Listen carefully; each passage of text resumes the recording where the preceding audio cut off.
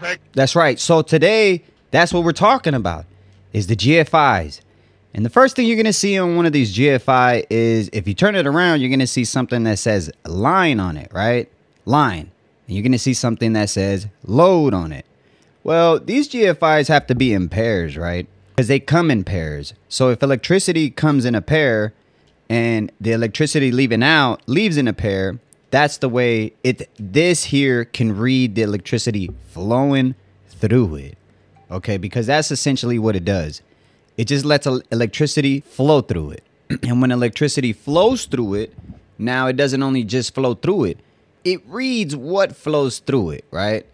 So if you have 120 volts coming into this and it leaves 120 volts, then it wants to have to return the same amount of current, right?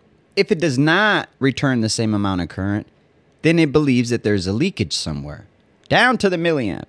So then this trips. Boop, little toggle comes out, breaks the line in here.